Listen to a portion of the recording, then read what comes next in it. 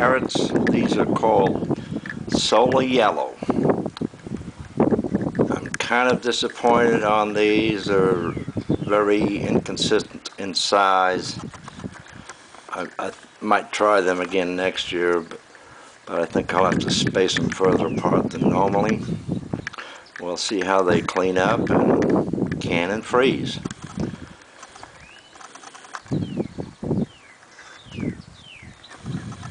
These are Royal Chantenays and Danvers half-long. This is the last of those also. Just picked today. Just thought I'd give a quick video giving everybody an update on what's happening in Farmer John P's garden. You can follow me on Twitter and also Facebook.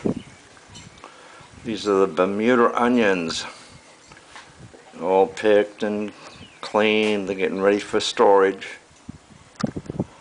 They're average size. Some of them are up to 3 inches.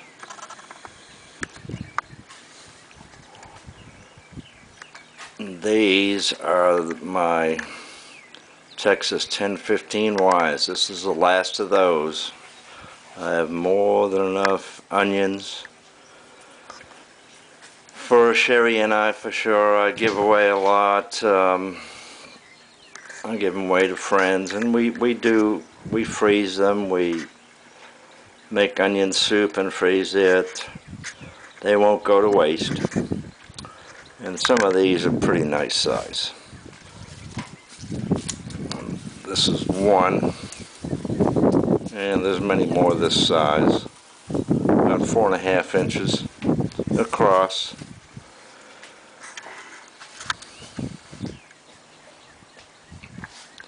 Then up top here I have my garlic hanging.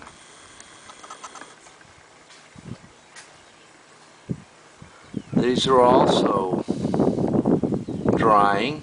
Did pretty good this year. I have 5 varieties, excuse me. There's Thai Fire, Thai Purple, Romanian Red, Encilium, and Lors. Hopefully they're all look like they're all curing just fine. And later on we'll put some in canning. We'll can some, not canning per se, but put some in water, have them all clean, get them ready for cooking. This is just going to be a short video, and thanks for watching. I have organic products and gardening things for sale on my website. It's allorganiconline.com. Please visit. Thank you once again. This is Farmer John P. signing off.